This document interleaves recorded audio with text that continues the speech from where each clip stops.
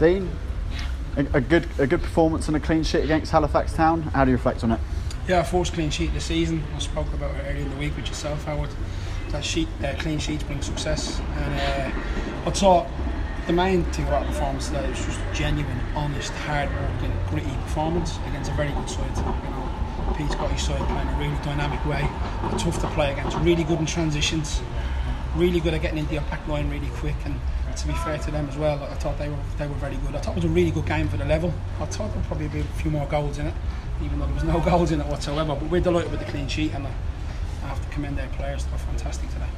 You spoke about in recent weeks how important togetherness is. Do you feel like you saw that today? Yeah, definitely. You know, our fans, our supporters clapped us off at the end. You know, that just shows you. You know, hard, honest work is the only way forward, and our players are showing that, and we're all showing that, the staff as well. So we're delighted with the point, and of a big thing about 0-0s, clean sheet for both clubs. You have to respect it and move on to the next game. We heard how vocal you were throughout the match. Just shows your passion for this club. Yeah, not just passion, you know, I'm just trying to get things right. I'm hoping in, you know, another 3 or 4 games I don't have to be screaming and shouting like that, because it's just getting my message across and getting contact point with the players, which is so important, because we want to be playing the way they were playing today, the way they sent our fullbacks forward. And even though we play well at times with ourselves in possession, we still can pass the ball much better.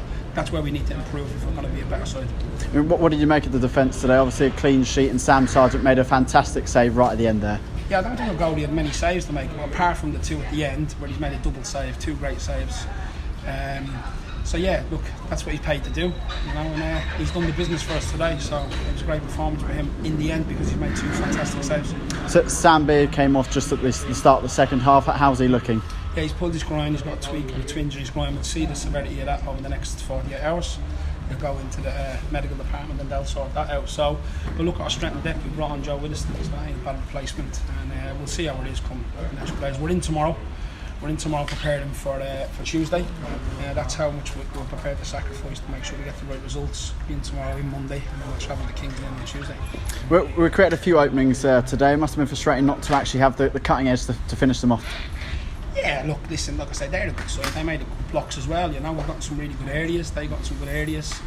And in the end, probably both defences have prevailed. But I like to defend from the front, and I thought we defended well from the front.